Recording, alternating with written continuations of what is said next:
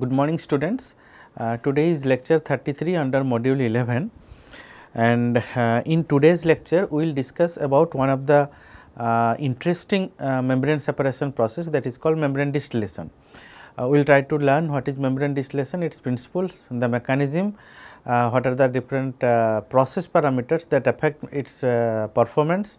Then we will see about various types of membranes that are being used for membrane distillation, their properties, and 2 or 3 different applications.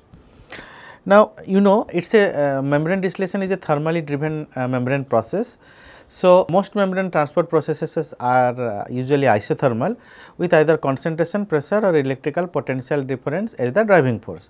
That is what we have been discussing since our lecture started, this course start. When a membrane separates two phases held at different temperatures, right, heat will flow from the high temperature side to the low temperature side. Now, this transport of heat is expressed by simple phenomenological equation, that is nothing but Fourier's law. Now, Fourier's law says that heat flow is related to the corresponding driving force and the temperature difference. So, here lambda is the thermal conductivity or heat conductivity. Now, if you integrate this equation, we will get flux equals to lambda by L T naught minus T L. So, L being the thickness of the membrane. In addition to heat flow, a mass flow also occurs, the process called thermoosmosis or thermodiffusion. No phase transitions occurs in these processes. Now, another important applications of this membrane separation process is membrane distillation. So, what happens in membrane distillation is, here a porous membrane separates two liquids which do not wet it. So, if the liquids differ in temperature, the resulting vapor pressure difference causes vapor molecules to permeate from high temperature to lower temperature. That means, high vapor pressure side to the lower vapor pressure side, as being seen in this particular schematics you can see here. So, the feed side temperature is T naught and permeate side is T1. So, here we can write T naught is greater than equals to T1. So, in this membrane distillation actually the two liquids or solutions at different temperatures are separated by a porous membrane. The liquids or solution must not wet the membrane, otherwise the pores will be filled immediately as a result of capillary forces. It will affect the separation. So, you need then pressure operated membrane separation process, or without that it cannot be achieved. So, this also tells us that non-wettable porous hydrophobic membranes must be used in the case of aqueous solutions, when I am dealing with aqueous solutions separations. Now, when the phases contain pure water, there is no temperature difference, the system is in equilibrium and no transport occurs. If the temperature of one of the two phases is higher than that of the other, a temperature difference exists across the membrane, resulting in a vapor pressure difference. Now, that vapor pressure is eventually, the difference in vapor pressure is eventually that is the driving force basically. So, vapor molecules will transport through the pores of the membrane from high vapor pressure to the low vapor pressure side. So, usually the transport occurs in a sequence of 3 steps. Another thing we have to understand here, the membrane is just separating the two phases, the membrane itself is not doing the separation. Okay, so, you can say that it is the barrier between two phases, and due to the this one temperature difference between the two phases, which is being separated physically by the membrane itself, and the separation is occurring. So, transport occurs in a sequence of 3 steps. First is evaporation on the high temperature side, then transport of vapor molecules through the pores of the hydrophobic porous membrane, then third is condensation on the temperature side. As it comes to the lower temperature side, then condensation occurs. So, this is the schematic where T1 is greater than T2. So, of course, this is T1 here and this is T2 here. So, membrane distillation is one of the process in which the membrane is not directly involved in the separation. This is what I was just telling you. The only function of the membrane is to act as a barrier between the two phases. So, selectivity is completely determined by the vapor liquid equilibrium. This is very important, just like here distillation. This means that the component with the highest partial pressure will show the highest permeation rate. So, let us take an example of ethanol water mixture, where the membrane is not wetted at low ethanol concentrations, both components will be transported through the membrane. That means, both ethanol and water will be transported through the membrane, okay, because the membrane is not wetted at very low ethanol concentrations, but the permeation rate of ethanol will always be relatively higher because of higher pressure. okay, or we can say higher partial pressure. So, with salt solution, for another example where sodium chloride is dissolved in water, only water has a vapor pressure. Okay. Since water has a vapor pressure, the vapor pressure of sodium chloride which is present in very low amount can be neglected, which means that only water will permeate through the membrane and consequently very high selectivities are obtained. So, it actually depends upon what type of system you are dealing with and what is its application. Based on that, you can obviously design your membrane distillation. And why about membrane distillation? All membrane separation process I have been telling you since the course has started, that we can always tailor make a membrane, okay, to suit a particular applications. So, as in the case of microfiltration, ultrafiltration, reverse osmosis, nanofiltration, anything and obviously membrane distillation also. So, the transport of volatile components through the membrane can be described by phenomenological equations in which the flux is proportional to the driving force, that is the temperature difference across the membrane. The temperature difference results in a vapor pressure difference, that is temperature and vapor pressure related to according to the Antoine equation. So, this we have discussed earlier. So, I am not repeating the equations again. So, the flux may be described by phenomenological equation J equals to B delta Pi. Here flux is related to two parameters. The first one is the B, which is the membrane based parameter, the second is delta P, which is a system based parameters, the pressure difference or the driving force. So, the proportionality factor B is determined by the membrane parameters such as material. What is the membrane material? Whether it is hydrophobic, hydrophilic, the structure of the pore, porosity as well as the thickness of the membrane. As usual for other membrane separation, this also holds good for membrane distillation. The thickness of the membrane should be as thin as possible. The main structural parameters are the porosity, which must be as high as possible, and the membrane thickness. The pore size distribution must be narrow, particularly on the larger pore side, because the largest pores will be wetted first. This wetting of pores and all, hydrophobic, hydrophilic, we have discussed when we are discussing this one bubble point method to characterize microfiltration membranes. I hope you will recall those. So, in contrast, the system based parameter delta P is mainly determined by the temperature difference, that is delta T. So, other parameters of interest are the hydrodynamic conditions, that is flow velocity, even the module design also, because they determine the effect of the temperature polarization and hence influence the driving force. So, when we talk about module design, it is basically the length and width of the module and how many, if you are using hollow fiber system. So, all these things also plays an important role. So, there are 4 different types of membrane distillation configuration. The first one is called direct contact membrane distillation, DCMD. In this system, the feed phase is in direct contact with one upstream side of the membrane, then vacuum membrane distillation, then air gap membrane distillation and sweep gas membrane distillation. So, there are basically 4 designs or 4 ways in which we can design our membrane distillation unit, depending upon of course the application and the requirement. So, let us see the schematic diagrams. Okay. See the first one, the DCMD, the direct contact membrane distillation. Here the feed solution is in contact directly with the membrane here. Okay. And you are passing a distillate here and you are getting your permeate whatever it is here. So, whatever is getting separated will be retained on the surface of the membrane, okay, due to the large size of the molecules, or smaller particles will obviously pass through, right. The second is, we can call it VMD. So, it is vacuum membrane distillation. So, here again you see it is something like pervaporation, you know, in which pervaporation membrane system, if you try to recall, the permeate site we used to make the low vapor pressure by either using a sweep gas or using a vacuum. Okay. So, here it is we are using a vacuum system, okay, to maintain the low pressure partial here. So, what are you doing is trying to maintain, okay, as low as possible partial pressure. Okay.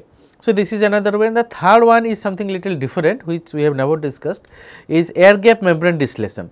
So, here there is a air gap between one phase of the one side of the membrane. Okay. So, basically you can see in this particular figure.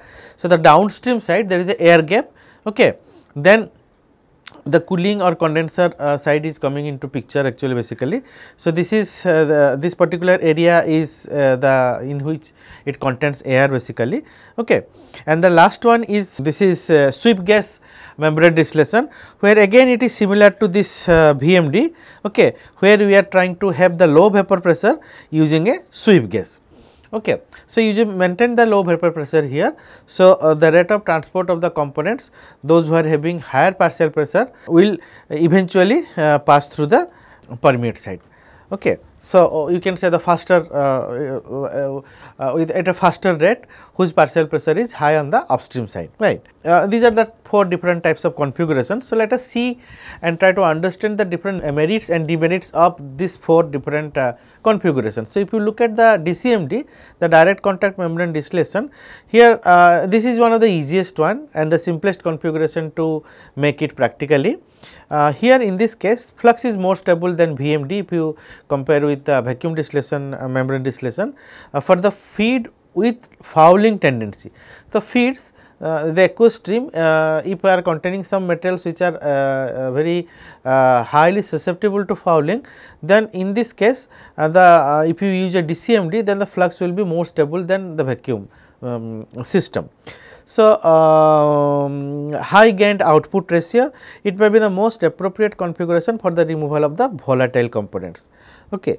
So, apart from that, the demerits are flux obtained is relatively lower when vacuum configurations under identical operating conditions are being used. Thermal polarization is highest among all the configurations. Flux is relatively more sensitive to feed concentration. This is also very important. This and the fouling tendency, these merits, demerits, they actually are 2 parts of the same coin.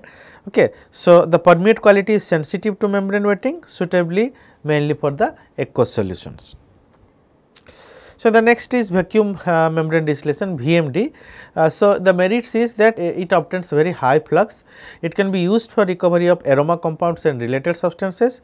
The permeate quality is stable despite of some wetting, no possibility of wetting from distillate side, and thermal polarization is very low.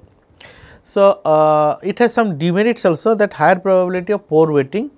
The reason is that since you are maintaining vacuum, it will try to push the liquid through the pores.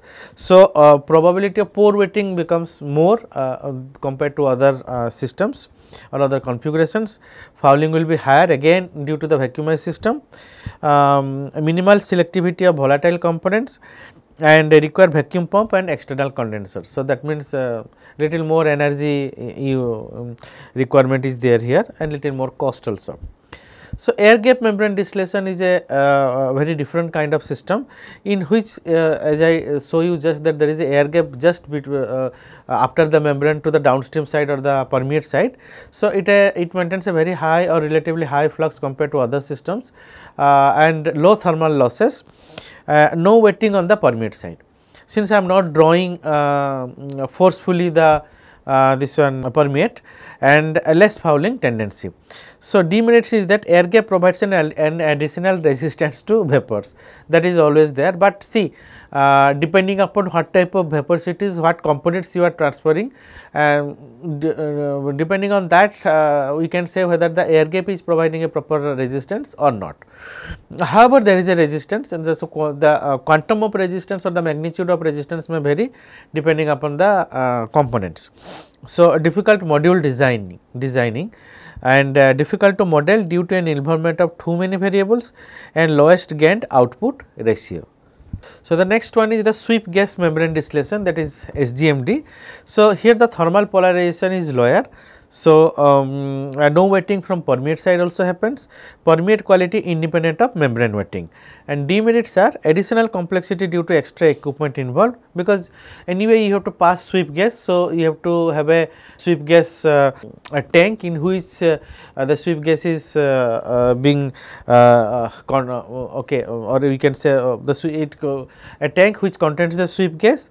Then second thing is that you need a pump to pump the sweep gas to the membrane module.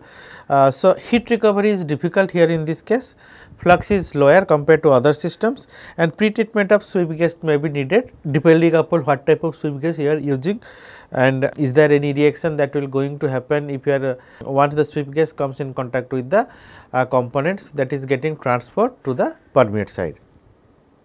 Now, let us discuss the different types of process parameters which are affecting the membrane distillation system or efficiency we can say. So, MD is based on the concept that distillation takes place across a porous membrane. The main requirement is that membrane must not be wetted. So, that is foremost important point you can say. If wetting occurs, the liquid will penetrate spontaneously into the pores of the membrane. Now, the wettability is determined by the interaction between the liquid and the polymeric material with no wetting occurring at low affinity. Information about wettability can be obtained by contact angle measurements, that is a drop of liquid is placed on a non-porous flat and smooth surface and the contact angle is measured. So, you just measure the contact angle. Okay. So, what is the theta, right. So, for low affinity the theta will have a value greater than 90 degree, whereas for high affinity the value of theta will be less than 90 degree. So, in the latter case the liquid will wet the surface. So, if the material is porous, the liquid will penetrate and into the pores when wetting occurs, that is when the theta is less than 90 degree. This can be described by the Laplace equation. So, this equation we have discussed during this one when we discussed about the characterization of microfiltration membranes using bubble point method or apparatus. So, delta P equals to minus 2 this one gamma 1 by r cos theta. So, if theta is greater than 90 degree, okay, 90 degree, then cos theta is less than 0 and delta P greater than 0 and only if a finite pressure is applied according to the Laplace equation, the liquid will penetrate into the membrane. So, the wettability depends upon another 2-3 parameters. The first one is pore size, second is surface tension of the liquid and third is surface energy of the membrane material, or we can say the cos theta. In other words, we can say cos theta directly. So, the wetting pressure is inversely proportional to the membrane pore size. The pressure needed to wet a porous Teflon membrane with water as a function of pore size is being plotted here. You can see if you use increase the pore diameter here, okay, here delta P that is coming down, the pressure is coming down. Okay. So, higher the pore size, the lesser is the pressure that is required.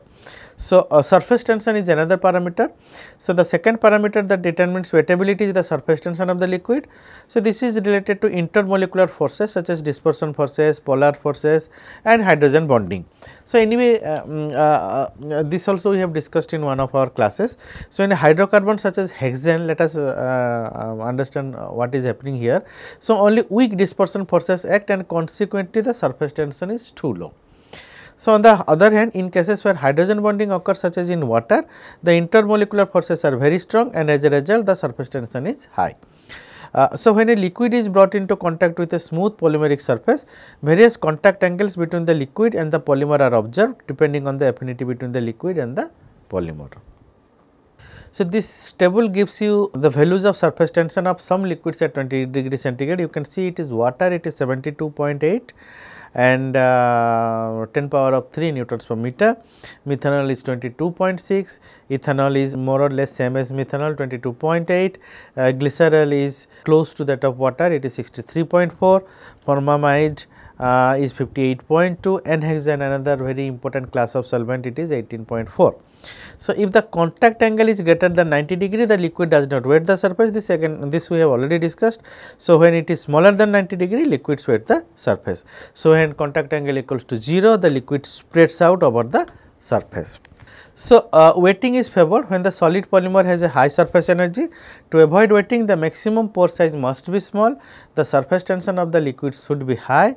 For example, water, the surface energy of the membrane material should be low such as with polypropylene, polyethylene, polytetrafluoroethylene or polyvinyl fluoride PVDF. So, this table again summarizes surface energy of some of the polymers. So, you can see for PTFE it is 19.1.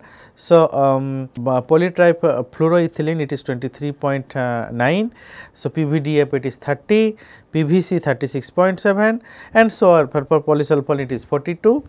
So, all these data are given in membrane handbook or as well as you can see from other handbooks also.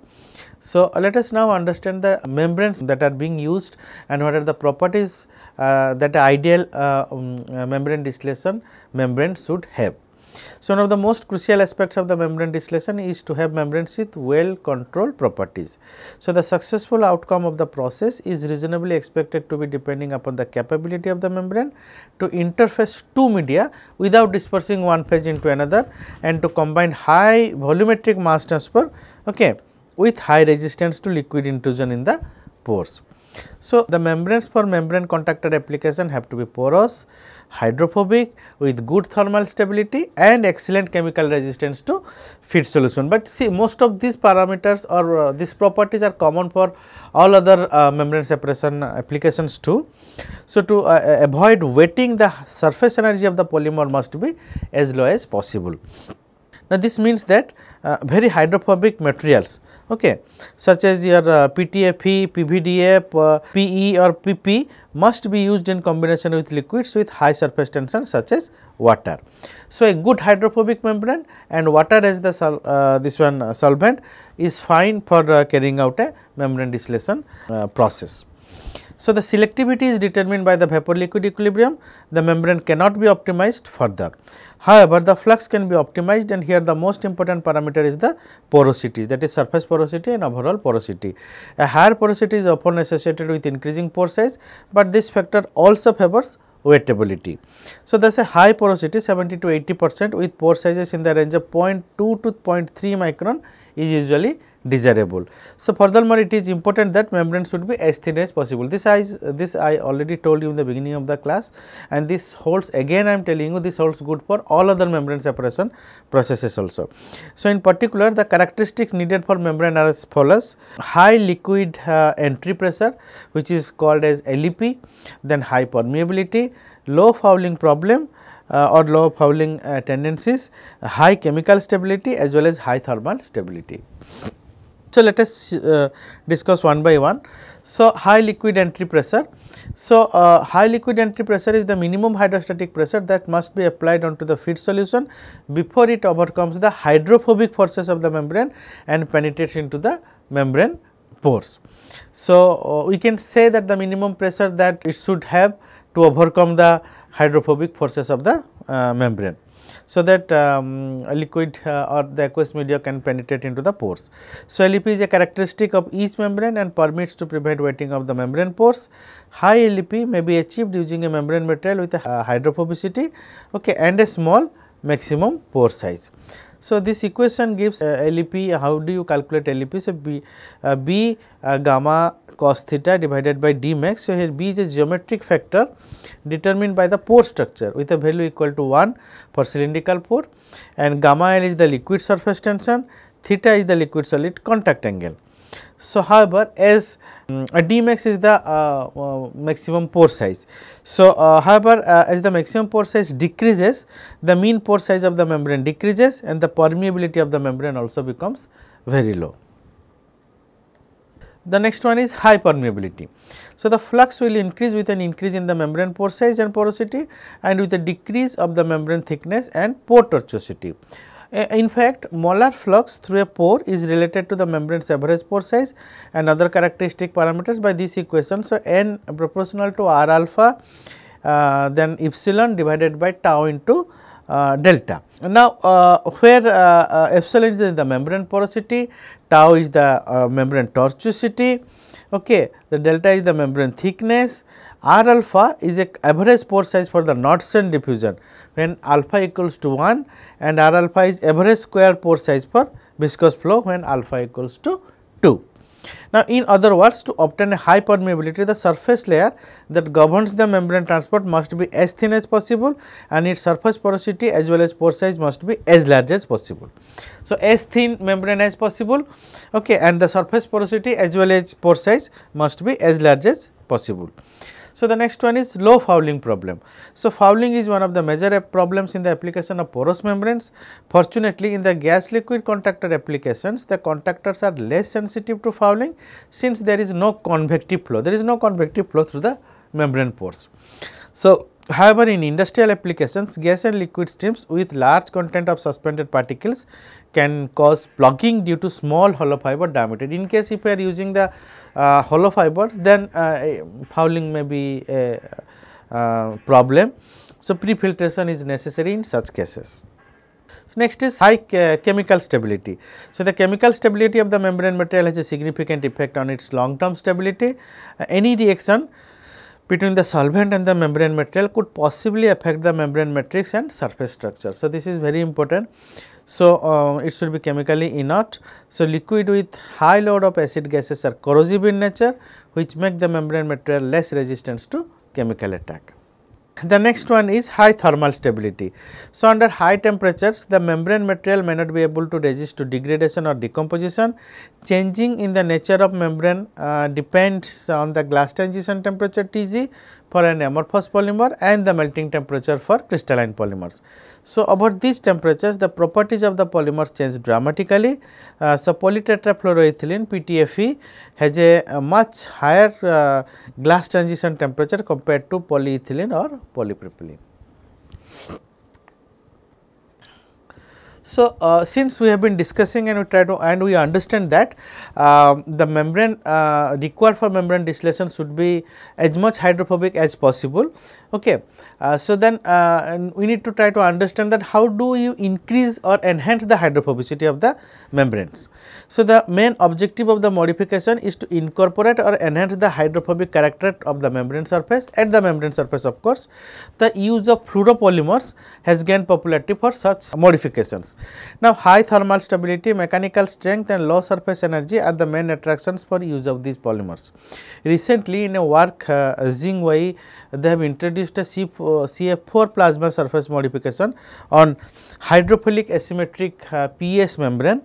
The modified membrane showed a contact angle of 120 degree and a transmembrane flux of 45 liters per meter square hour for a 4% sodium chloride solution at a feed inlet temperature of 63 degree centigrade. So, in another work, Zhang et al. Used a spray of polydimethyl silicooxane, which is called as PDMS, and hydrophobic silicon dioxide on PVDF membrane to render hydrophobic character. So, a water contact angle of 156 degree centigrade was achieved for a 1.5% particles in the spray. The modification ensured that the operational stability of the process is stable. The permeate of a very high quality was achieved during long time operational run. In another work, Zhang and Wang modified the surface of polyethyramide hollow fiber membrane with fluorinated silica layer. A dramatic increase in hydrophobicity of the membrane was observed due to increased surface roughness and decreased surface energy of the membrane. So, then let us understand the membrane distillation, membrane fouling. So, as you know, due to different transport phenomena, generally rigorous fit characteristics and use of hydrophobic membranes, the nature of fouling in membrane distillation is different from other low pressure membrane processes. A scale formation at the membrane surface is the most common form of fouling observed in membrane distillation process when applied to concentrated salt solutions. The mass transfer parameters also affect the membrane distillation performance. The mass transfer rate across microporous hydrophobic membrane in membrane distillation is driven by the temperature gradient across the membrane surfaces. The heat losses attributed to the conduction through the membrane and convection associated with the vapor transport reduce the surface temperature at the feed side and increase the corresponding temperature at the permeate side, thus inducing the thermal polarization at both sides. So, the scale formation at the membrane surface has been observed in the studies and addressing the membrane distillation applied to solutions containing salts. Calcium and magnesium are identified. Calcium and magnesium are identified as the main scale forming salts. The scale formation in membrane distillation was pointed out as one of the major responsible factors for wetting, flux reduction as well as damage to the membrane structure. The formation of porous deposits decreases the flux by lowering the heat transport to the membrane surface, while the non-porous deposits increase the resistance to the mass transfer. The effect of wetting is not only restricted to possible reduction in flux and degradation of permeate quality, but also a severe fouling inside the pores caused by the precipitated or adsorbed materials. So, let us I will show you how actually these are all real life pictures. So, you can see these are all scanning electron microscopes images, all this 1, 2, 3, 4, and this is the real picture of how the scaling is taking place here. You can see and you can see here also the microscopic image. These are the scaling here, this is the scale that is taken place, okay, and these are the materials that is forming scales, okay, maybe calcium and magnesium. So, this is how actually the scale formation is happening during membrane distillation, okay, and inside channels, and these are all hollow fiber systems basically. So, different types of fouling observed in the membrane distillation studies. So, the first column is feed type, the second is membrane use, the third is type of fouling. So, let us understand the wastewater from heparin production. Okay. So, here you use a polypropylene capillary membrane. So, the type of fouling is due to wetting, deposition, scaling and biofouling. So, desalination or sodium chloride solution. So, a Curel polypropylene S6/2 membrane, wetting and surface scaling are the responsible for fouling. If for synthetic wastewater, a PVDF flat sheet millipore membrane is being used, wetting and thick layer of biofouling are the types of fouling. In case of bilge water, again the same Curel S6/2 PP membrane. So, deposit layer formation at the surface, biofouling, surface and internal crystallization, all these are responsible for your fouling. Skim milk and whey solution. So, a polytetrafluoroethylene flat sheet membrane with woven polypropylene support is being used. Layer of deposits at the membrane surface are found. Municipal water and flue gas condensate. So, it is a PTFE flat sheet membrane is being used, scale formation at the membrane surface. So, now let us understand and the different applications of membrane distillation process. So, the applications can be classified in two types, basically depending upon whether your desiring product you are drawing in the permeate side or the desired product is in the retention side. In most applications the permeate is the product of interest. Applications mean membrane distillation applications, which is not true for all other membrane processes. So, in most of the membrane distillation systems usually the product of interest comes through the permeate side. So, the first one, let us understand the production of pure water. So, a high quality permeate can be obtained with membrane distillation. As for example, when you are talking about water for semiconductor industry, we need ultra pure water, boiler feed water for power plants and desalination of seawater. So, the quality of permeate remains high even at high feed concentrations for all these applications. So, you just look at, this is one typical example where a porous polypropylene membrane was used, where the flux and selectivity was plotted as a function of the sodium chloride solution. So, when you see, when you increase the sodium chloride solution from 0.1 to 1 to 10%, you see there is a decline in flux. Okay. So, almost you can say this is 7, here it is coming to, let us say 4.5%. Okay. So, this is the magnitude of decline of flux, right, when you are increasing the sodium chloride concentration from 0.1 to 10%, whereas the selectivity, okay, which is being plotted here 0.2, 0.4, you can see this is flat here. Okay, the selectivity is almost remains same when you increase sodium chloride concentration. That means selectivity is not depending upon the sodium chloride concentration during membrane distillation. So, with increasing salt concentration, the flux shows some decline because of a decrease in vapor pressure. So, on the other hand, the quality of the permeate is independent of the feed concentration. Now, whereas in seawater desalination, reverse osmosis is strongly affected by the osmotic pressure of the highly concentrated feed solutions. Membrane distillation can handle even higher salt concentrations without a substantial decrease in membrane performance. Then when you talk about removal of volatile organic components, this is one of the applications of membrane distillation, or even in pervaporation, where pervaporation is being used for removing VOCs.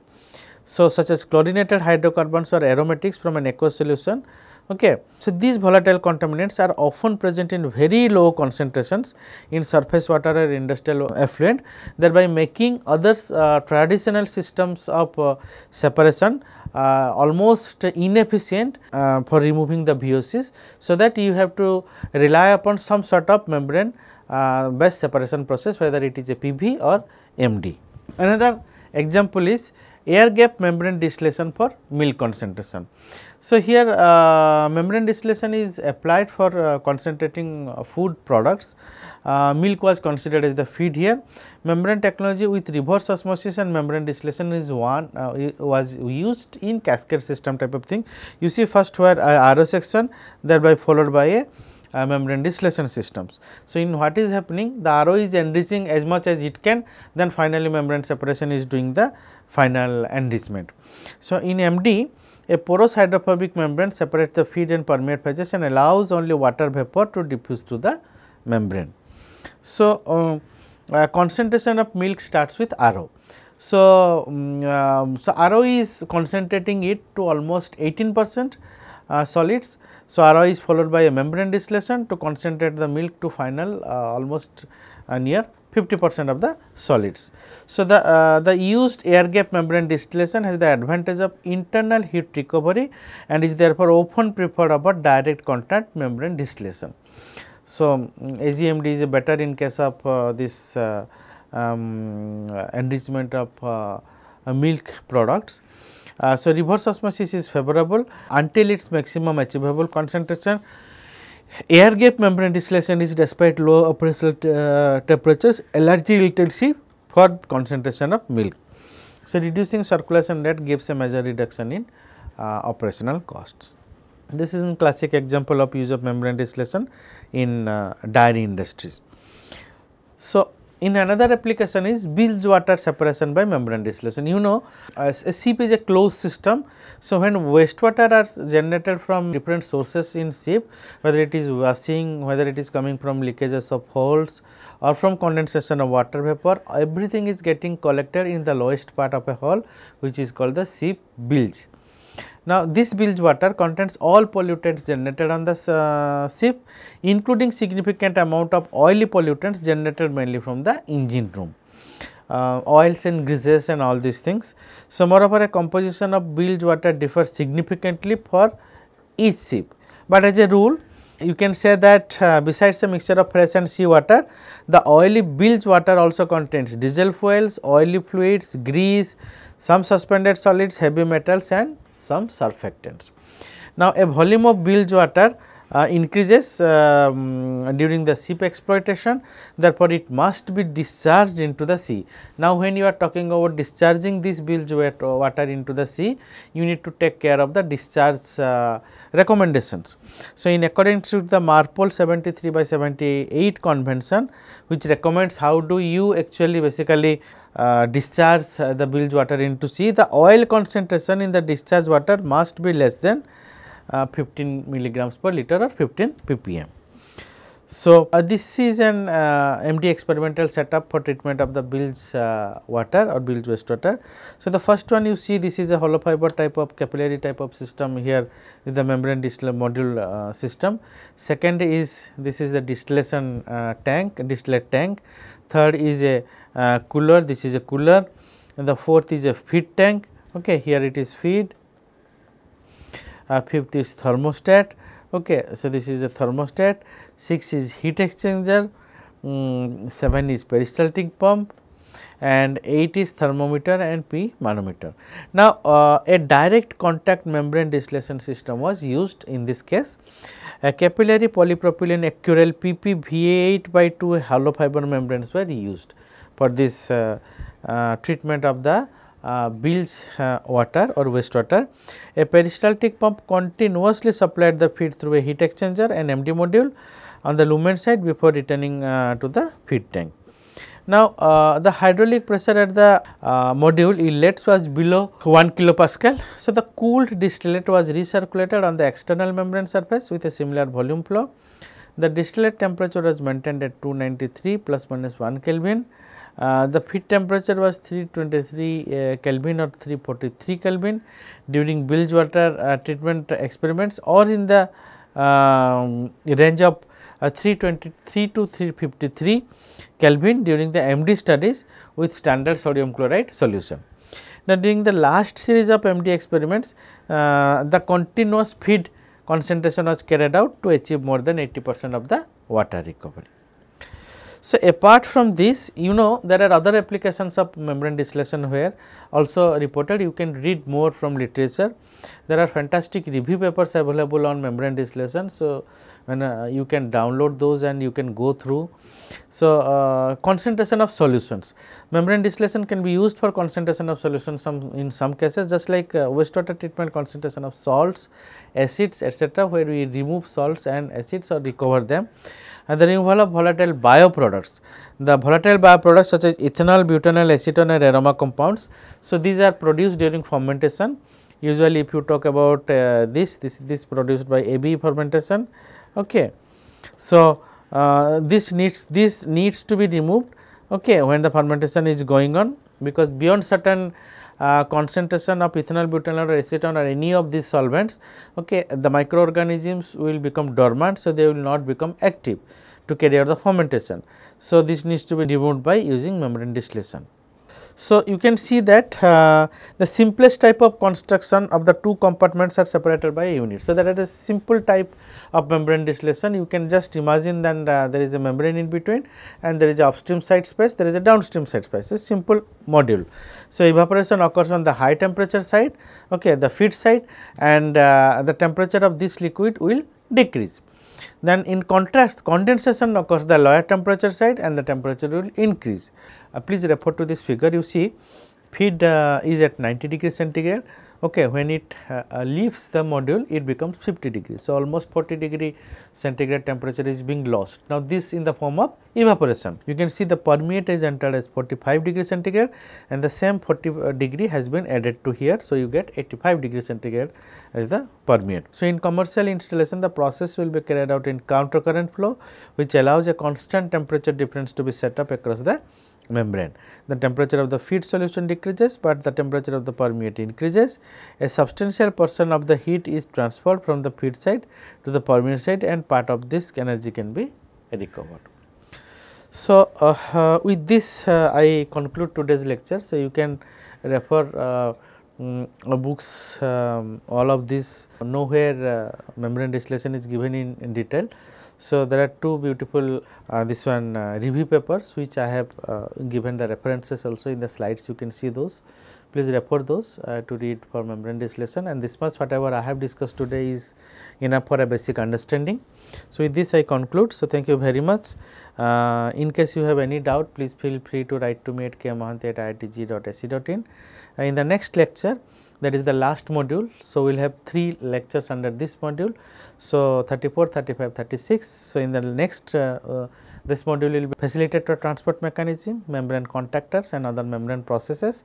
So, in the first lecture of this module, that is lecture 34, under module 12, we will discuss the mechanism of coupled transport, carrier agents, active transport, passive transport and their applications. So, thank you very much.